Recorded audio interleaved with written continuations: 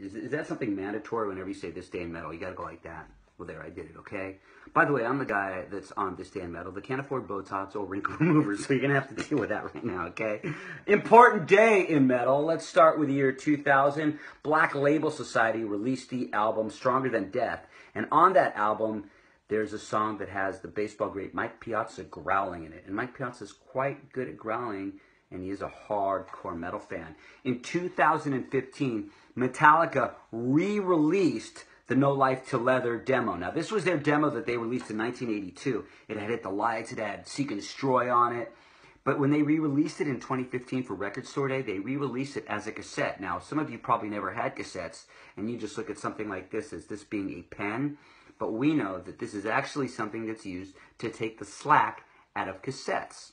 What else happened on this day? Oh, I know. The only reason that This Day in Metal asked me to come be here is because on this day, 30 years ago, MTV launched a program called The Headbangers Ball. Now, it was originally a concept by Dee Snider. Then MTV took it, changed the name, had a slew of hosts. There was one guy named Smash. Downtown Julie Brown actually hosted Headbangers Ball. Of course, Adam Curry hosted it for a couple years. Kevin Seal was even a host of the Headbangers Ball. In 1987, Kevin Seal had a band called Faster Pussycat on the Headbangers Ball.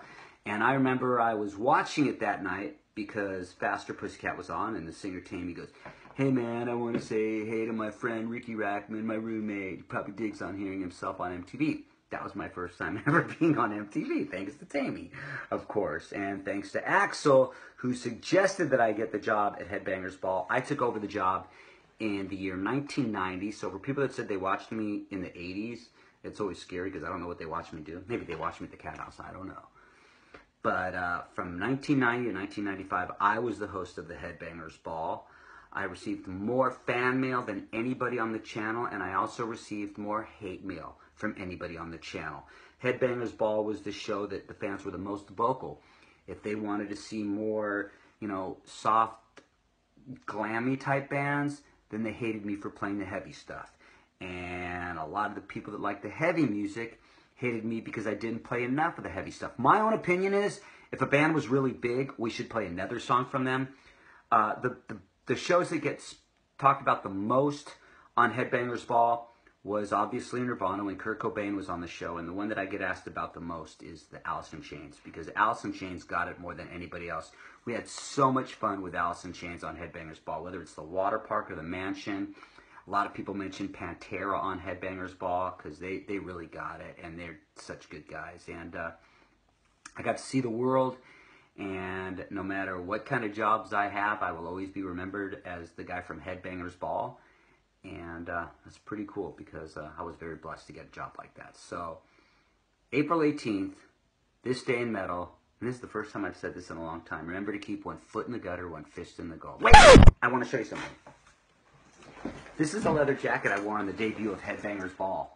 And it paid homage to bands that I like The Germs and D.I. and Danzig and Richard Petty and Dale Earnhardt.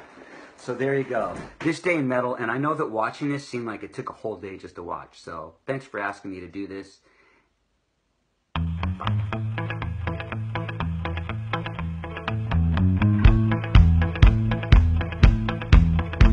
I was walking on the street on a sunny day.